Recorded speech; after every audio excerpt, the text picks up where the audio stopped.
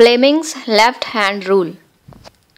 When a wire carrying an electric current is placed in a magnetic field of a magnet, the wire experiences a force, and the direction of the force can be determined by using left hand in this way.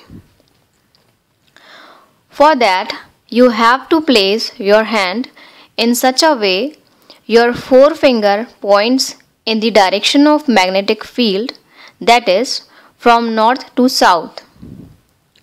Middle finger in the direction of current and perpendicular to direction of field. Now, it can be easily determined that the direction of the force or thrust experienced by the conductor is in the direction of thumb.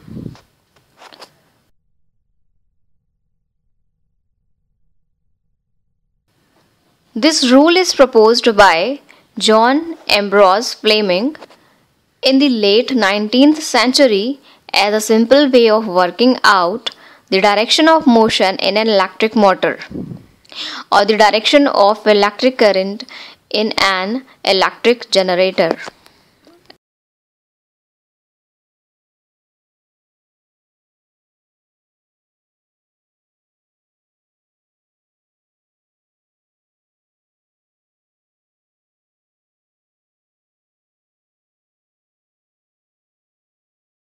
Which is perpendicular to both the direction of field and current.